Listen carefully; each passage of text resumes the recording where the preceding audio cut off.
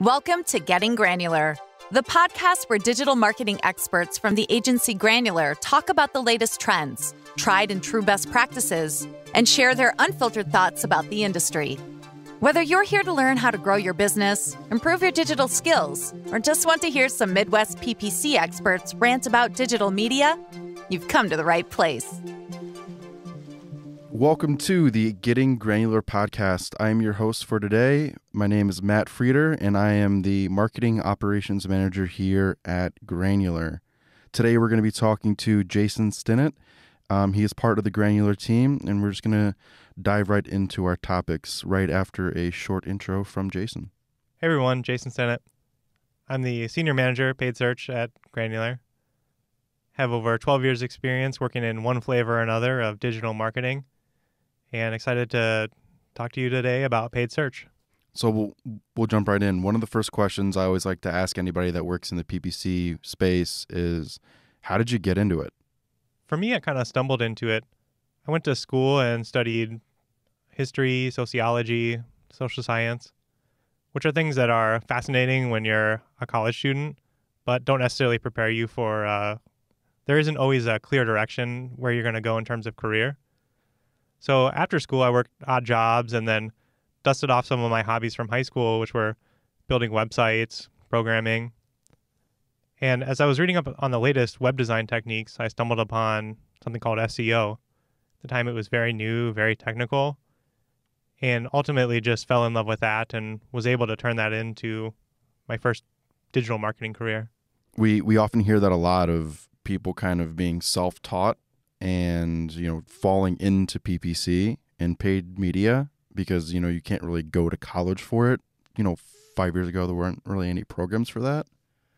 How did you kind of teach yourself the ins and outs of all these different ad platforms? A lot of it was just trial and error. And really, since it was such a new industry, that's what everyone was doing. The other thing was just trying to find out who was sharing good information. There's always been a lot of self-promotion, especially in the SEO space, but across digital marketing. And the key thing is understanding who is someone who's trying to push their agenda and make a sale, and who's really sharing genuine information that's going to benefit you if you implement those ideas. So what's the thing that kind of keeps you focused on paid media, that kind of keeps you working in this space? It's really the mix of creative and technical. Early on, I spent some time doing IT, and I loved how technical it was. But a lot of the focus with IT is just on pure efficiency. There's not a lot of room to get creative. I also did a stint doing copywriting, and while I like the creative aspect, it just wasn't technical enough. And I find that paid search is that perfect mix of technical, creative. There's a ton of innovation going on in really technical aspects of how to optimize your campaigns. But at the end of the day, you still need to have great creative that resonates with your target audience. For sure. It's definitely a mix of art and science. When it comes to, there's the whole analytics side of things, and then there's the whole creative side of things, and then landing pages and user design and all that. So there's definitely a great mix of the two. So we're going to step in the Wayback Machine for a second. You've been doing this 10, 12 years. What did paid search look like when you first started? Things were a lot simpler. The first company I worked at, we were really excited about running Yahoo ads. And right now, Yahoo ads is pretty much non-existent. The tools that you had to work with were a lot simpler as well. You had keywords and basic text ads. That was really about it. Whereas you look now, there's been tons of different ad formats continually being released, different channels. Back then, it was mostly Google and Yahoo. Bing didn't even exist at the time. And now you have Google, Yahoo, Bing, other engines like Reddit, Quora, YouTube. And the list just continues to grow. Even in 2019, we see new ad platforms really coming onto the scene and emerging as bigger players.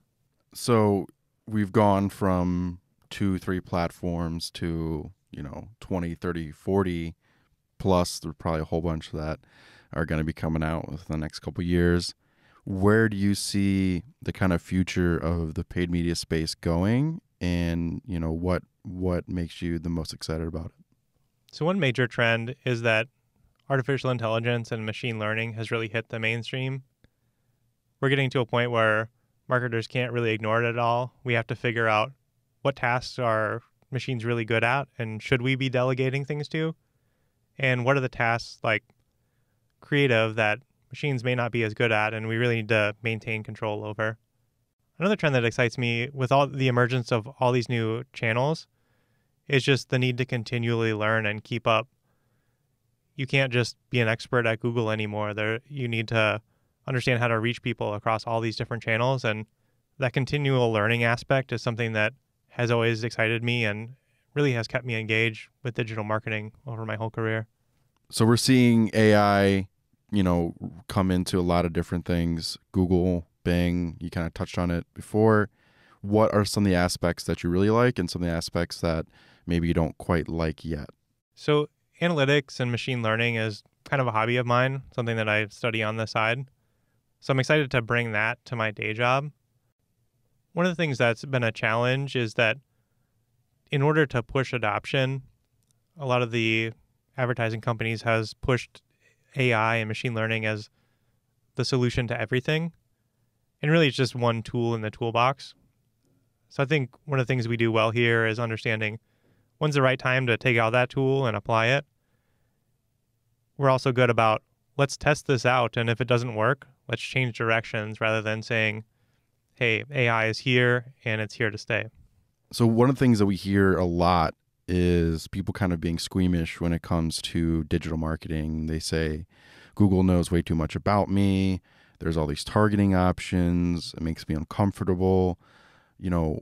How do you kind of approach paid media and PPC when that's kind of swirling around everything? Sure, it's definitely top of mind, and I think it should be top of mind for any marketer in the modern age. In many ways, I feel mixed about it. As an individual consumer, no, I don't really like how much information my phone tracks about me. I don't love that my phone tracks my location continually throughout the day. On the flip side, as a marketer, my mission is always to create an ad that gets people excited. And I think if you're listening to this podcast, you've certainly had the experience where you've seen an ad and you're like, that is so cool. I need that. Really, that's what I'm trying to do every day. And the targeting options that we have available in many ways help me do that. It helps me identify who's going to get really excited about the product or service I'm selling and pitch it to them at the right moment. So when it comes to kind of reporting and ROI, I know I hear a lot of leads that are coming in, a lot of people that talk to us for the first time, and they're really concerned with ROI. And obviously that makes sense. Everybody wants ROI from any kind of marketing that they do. What is your kind of approach to reporting ROI and kind of making that clear when sometimes it's not always clear? When you think about ROI, the first thing is just make sure you have clearly defined business goals. I work with some clients where they're not even tracking things like phone calls or contact forms. We don't really know if things are working. And in those cases, the first step is really to just get that tracking in place, set a baseline, collect data on what has worked so that we can continue to fine-tune, double down on what's working, and cut back on the things that aren't. There's also a long-term component with marketing. While everyone wants sales tomorrow and leads tomorrow, there's some customers that are going to see an ad and purchase right away. There's another group of people who love to do a ton of research. They're going to check the review sites. They're going to check out all your competitors. They're going to look for independent reviews and testimonials. And so those people, they're not going to convert right away, but getting your company name in front of them early is going to help you generate more sales and more demand much further down the road. Yeah, that makes a lot of sense. I always try to think about it's almost like a diesel engine. Kind of takes a second to get warm, and then once it's up and running, you can really start seeing the results.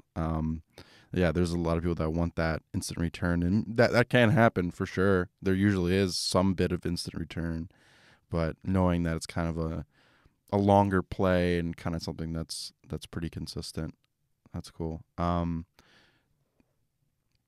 So talk about some specializations. The cool thing at Granular is just about everybody on the team has, a lot of past experience in something, and usually people specialize in a particular area or vertical. So do you have any particular specializations or some experience that you have?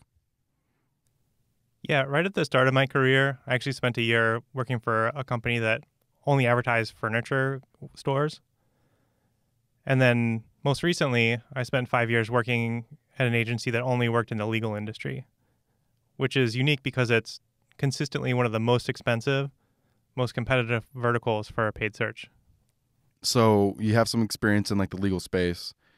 Are there any areas that you like to work in? Maybe some new ones that you've run into since working at Granular? Yeah, one that I've really been enjoying is B2B e-commerce. As a analytics-focused person, I really like having that sales data. I can see not only did I drive the lead, but did I actually drive a purchase and deliver revenue? The other thing I like about B2B is that it's a lot easier to build a brand. In a lot of B2C spaces, it's pretty tough to come up with a new pair of shoes or a new sweatshirt and compete with these mega global brands that are so established. Where with B2B, you could come up with a niche accounting product and really make a splash and improve people's lives like a lot of entrepreneurs want to, without having to have those millions of dollars in your pockets. So Jason, you've been with the Granular team for about 3 months now. What are some of your favorite aspects of working at Granular? I think the reason that Granular is such a great fit for me is that the emphasis is really on high service. So I've worked at some places before where it was the low price, low service. You're kind of just cranking things out. And what I like about Granular is that we make sure to work with companies that are interested in having that high level of service, and then we absolutely deliver on it. We don't delegate things to inexperienced interns and charge a premium price for that, which would be premium price, low service. We're really making sure that you're only working with established experts who are going to take the time to understand your business and continue to improve upon our results. Thanks for listening to the Getting Granular podcast. Be sure to subscribe so you don't miss out on any PPC tips, tricks, or news from the digital marketing world. This is your host, Matt Frieder, and thanks for getting granular with us today.